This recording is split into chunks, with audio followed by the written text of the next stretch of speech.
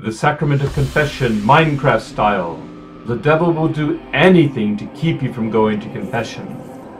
He wants us to be condemned along with him.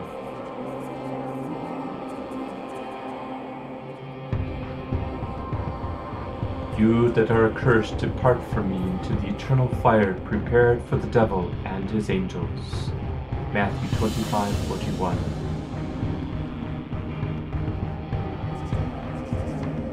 Skeleton, get out of my way! I want to escape this place.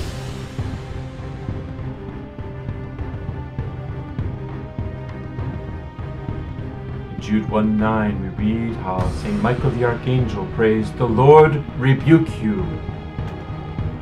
And indeed, the Lord did rebuke him. For Jesus says, "I watched Satan fall from heaven," in Luke 10:18.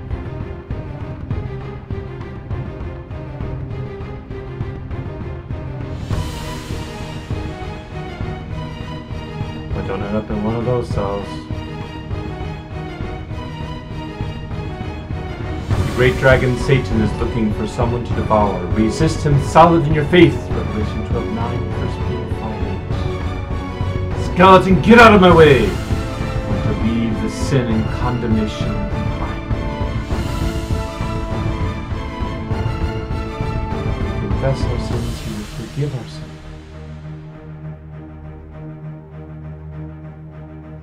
He who covers his sins will not prosper, but whoever confesses and forsakes them will have mercy. Proverbs 28:13.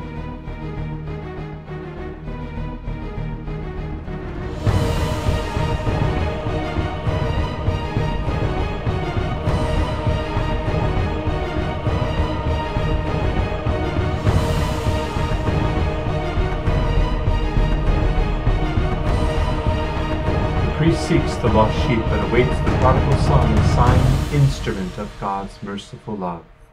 Catechism 1465.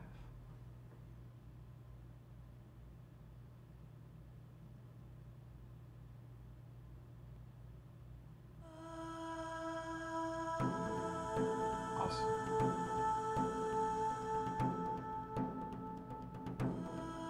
Divine mercy, Jesus, I trust in you.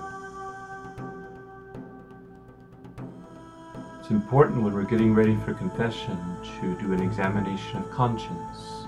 And one way is to look at the 7 capital vices and their opposing virtues. The goal is to move from vice to virtue. God is stern in dealing with the arrogant, but to the humble he shows kindness. Pride is the root of every sin.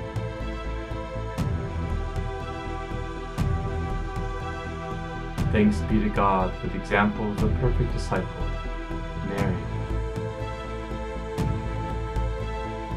She said, "Behold the handmaid of the Lord, be it done unto me according to thy word."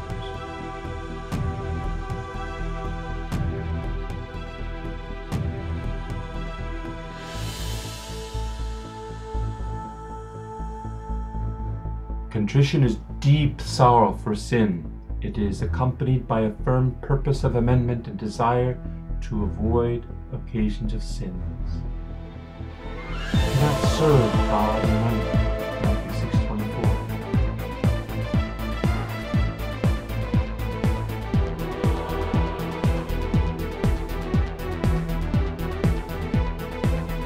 All who believe were together and have all things in common. Acts 2:44.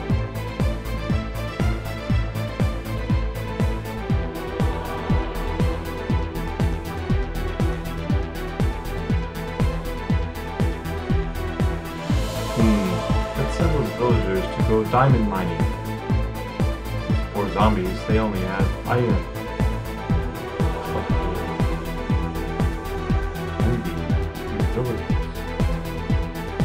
In fact, they're green with envy.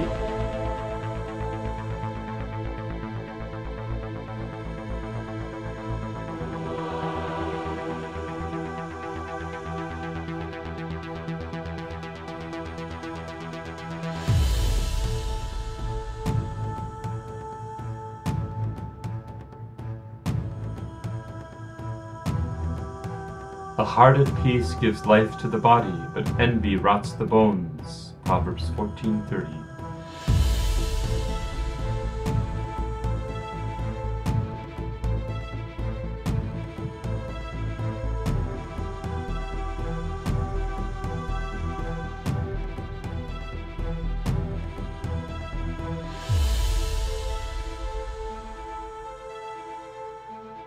Be kind to one another, tender-hearted, forgiving one another as God in Christ has forgiven you.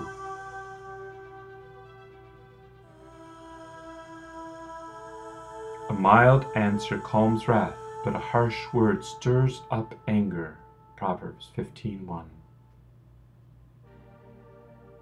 Be quick to hear, slow to speak, and slow to anger, for the anger of man does not achieve the righteousness of God.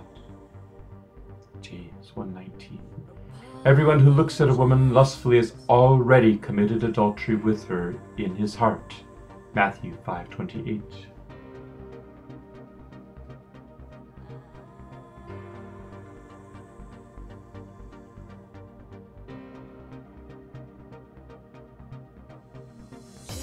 What God has joined together, let no one separate. Mark 10:9.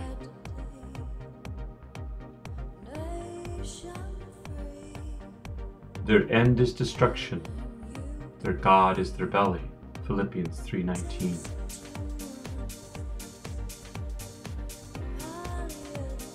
Like a city whose walls are broken through is a person who lacks self-control.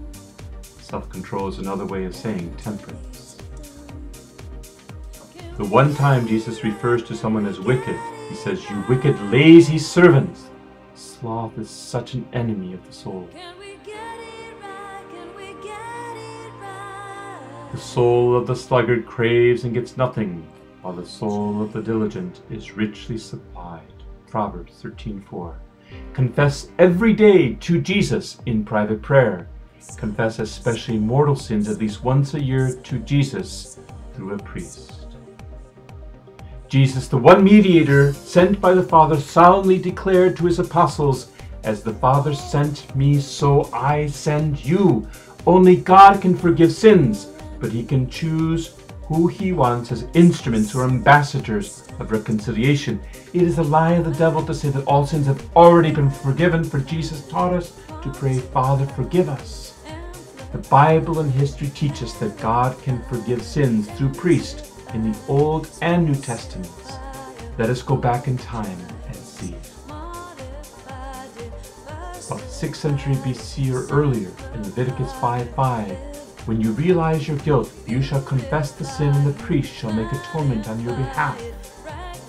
About 30 AD, we see John the Baptist. They were baptized by him in the River Jordan, confessing their sins. John says, "Bear worthy fruit of repentance." The Son of Man has authority to forgive sins. To the paralytic, "Stand up." The crowds glorified God for giving such authority to men. Matthew 9:6.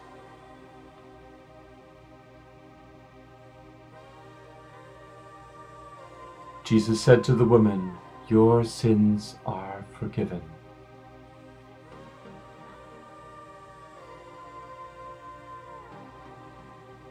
This son of mine was lost and is found. Luke 15 is awesome.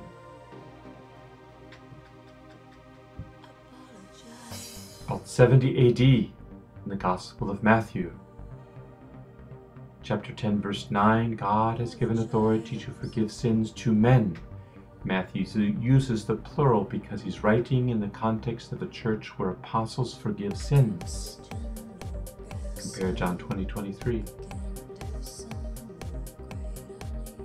About 90 AD, John 20:23, whose sins you forgive or hold bound. The choice depends on hearing sins confessed. If they're repentant, they are loosed. If they are not repentant, they are held bound. St. Paul writes, God has given us the ministry of reconciliation. We are ambassadors for Christ, entreating you to be reconciled to God. 2 Corinthians 5:18. Believers confess their sins to the apostles in Acts 19.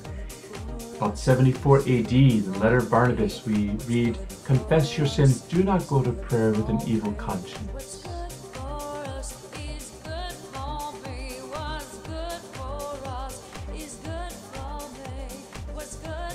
Ignatius of Antioch in 110 AD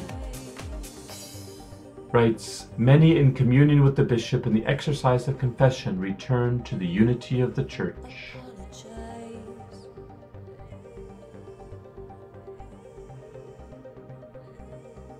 Irenaeus in 189 AD urges confession in church, lest they withdraw themselves from the hope of the life of God.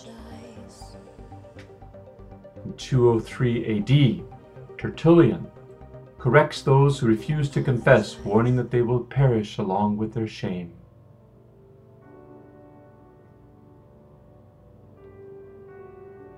In 215 AD, Hippolytus, in context of the ordination of a bishop, prays, "Grant this new bishop the power and grace to forgive sins in accord with your command," referring to John 20:23. In the history of the Church, John 20:23 is always referred to confession. Origen, 248 AD, "Do not be ashamed to confess your sins to a priest. Seek this medicine." St. Cyprian of Carthage in 251 AD writes, "I beseech you, let everyone who has sinned confess his sin while he is still in this world, while the satisfaction and remission made through priest are still pleasing before the Lord." Afrahat the Persian sage in about 340 AD writes, "Priests are disciples of Christ, the physician, and called to hear confession and encourage those who are ashamed to reveal their sin, but never make public what was confessed, lest the innocent may be thought of as guilty." Awesome. 387 AD, St. John Chrysostom writes, "Priests have received a power which God has given neither to angels nor to archangels. It was said to them, 'Whose sins you shall forgive, they are forgiven.' A crown is given to penitents." 388 AD, St. Ambrose rebukes the Novatianist who professed to show reverence for the Lord by reserving to him alone the power of forgiving sins. Greater wrong could not have been done than what they do in seeking to rescind the command of Christ. The Church obeys him by binding sin and by loosing it. The power to bind and loose is granted to priests only.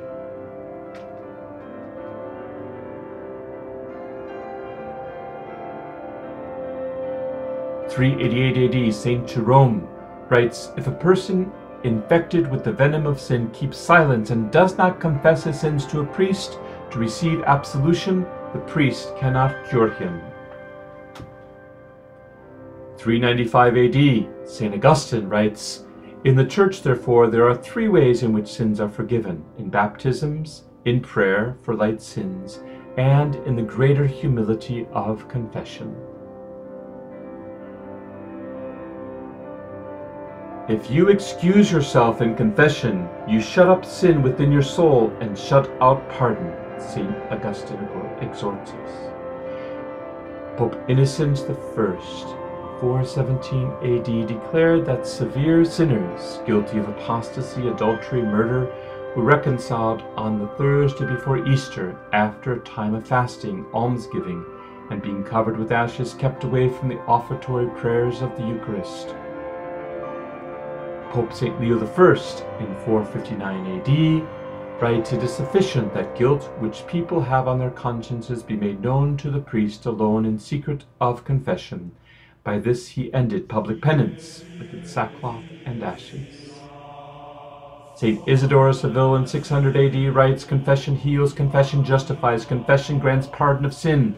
All hope consists in confession. Believe it firmly, do not doubt, do not hesitate, never despair of the mercy of God." St. Thomas Aquinas in 1265 AD writes, "God alone forgives sins. So also only God baptizes, but the priest is the minister. The forgiveness of sins is the personal work of God, who forgives sins by his own power and authority. The priest is only the instrument, like a broom in the hands of a sweeper. In the life of the body, a man sometimes is sick, and unless he takes medicine, he will die. Even so, in the spiritual life, a man is sick on account of sin. For that reason, he needs medicine so that he may be restored to health, and this grace is bestowed in the sacrament of penance. Three conditions are necessary for penance: contrition, which is sorrow for sin together with the purpose of amendment, confession of sins without any omission, and satisfaction by means of good works. Another name for satisfaction is penance. St. Bridget of Sweden, 1370 AD, confession, the more often it is used and the more carefully it is made as to both lesser and greater sins, conveys the soul increasingly forward and is so pleasing to God the Father. Thomas à Kempis in 1460 AD, what profiteth it to put off for a long time the confession of thy sins? Cleanse thyself forthwith, spit out the poison with all speed, hasten to take the remedy, and thou shalt thyself feel better. St. John of the Cross in 1580 AD writes, strive always to confess your sins with deep knowledge of your own wretchedness and with clarity and purity. St. Francis de Sales, 1590 AD, writes, go to your confessor, open your heart to him, display to him all the recesses of your soul, take the advice he will give you with utmost humility and simplicity. In 1620, during the ongoing Bohemian Revolt, St. John Sarkander was accused of betrayal and tortured in Olomouc prison due to his refusal to divulge what was said in confession. He's a martyr for the seal. This release shows him being tortured. He was canonized by Pope John Paul II in 1995. 1780 AD, St. Alphonsus Maria de Liguori. Before we fall into sin, the devil labors to blind us, that we may not see the evil we do and the ruin we bring upon ourselves by offending God. After we commit sin, he seeks to make us dumb, that through shame we may conceal our guilt in confession. St. Benedict Joseph Labre, 1780 AD, the want of proper examination, true contrition, and firm purpose of amendment is the cause of bad confessions and of the ruin of souls.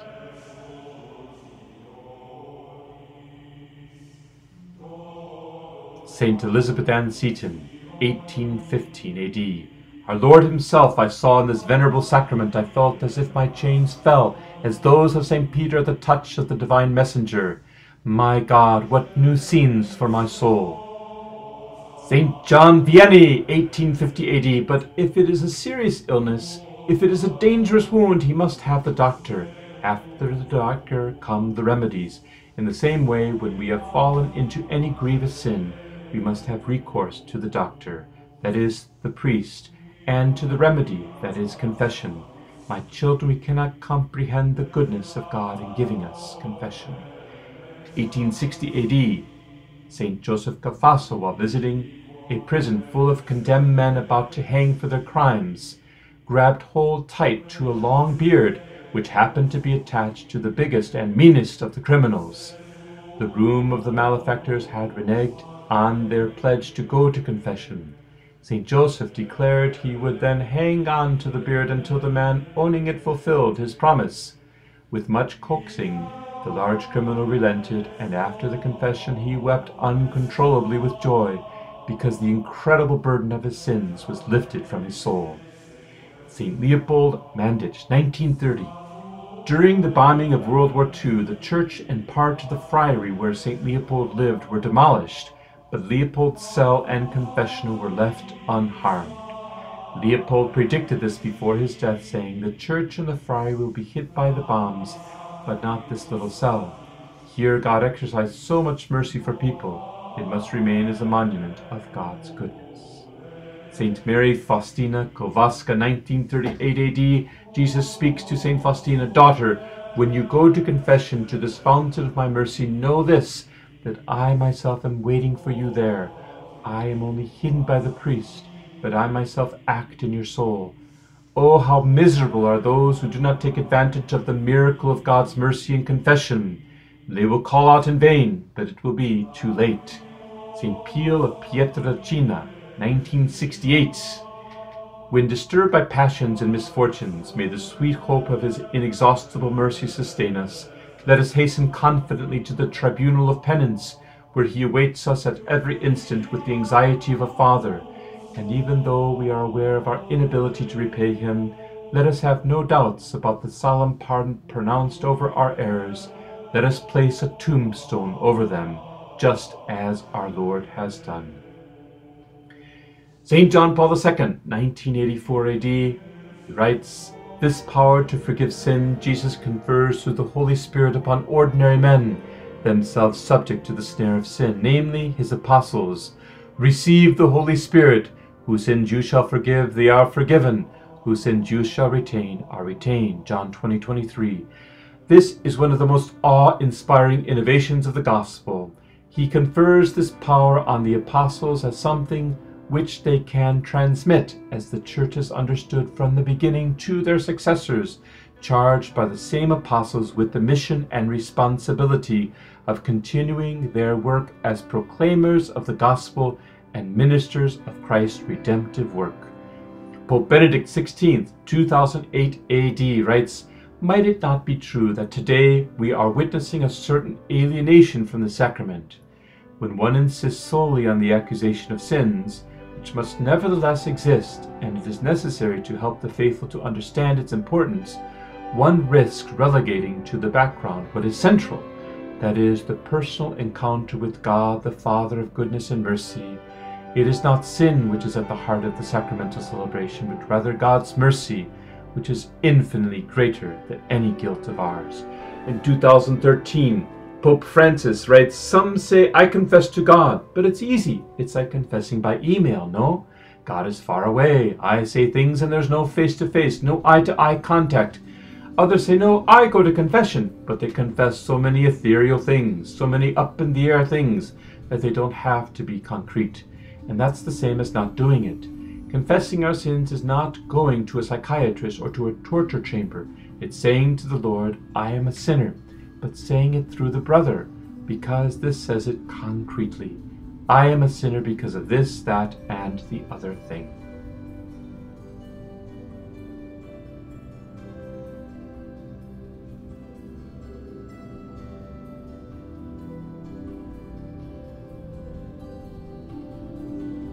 The Ten Commandments are also an excellent way to make examination of conscience.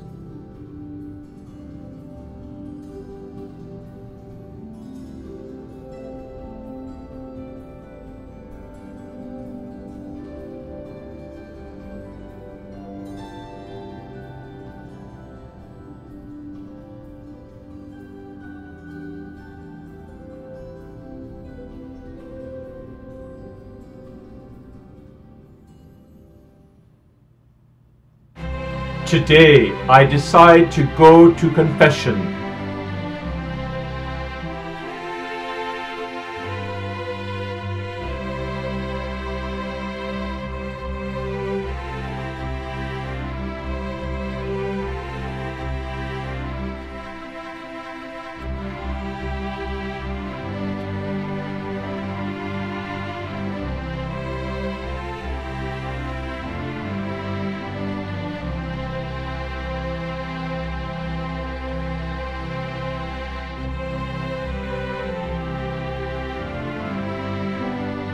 Luke 10:16, Jesus said, speaking to the 72, "He who hears you hears me.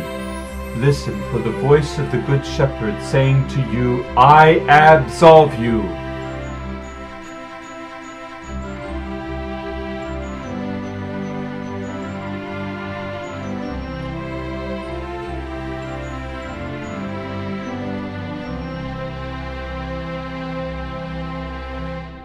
In Luke 19:8, Zacchaeus declares, "Half of my possessions, Lord, I give to the poor. If I have defrauded anyone, I will pay back 4 times as much." Jesus doesn't say to him, "Oh no, I alone pay for your sins." No, Jesus says, "Today salvation has come to this house," because Zacchaeus understands the necessity of restitution, of making amends, of doing penance. This shows that contrition is real. We cooperate with God's grace.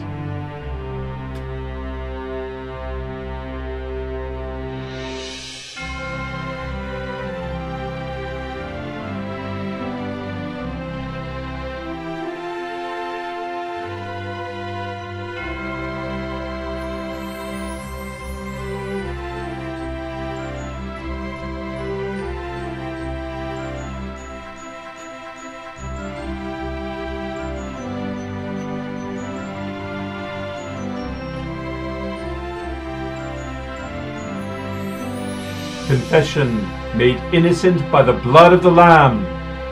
Praise be Jesus Christ.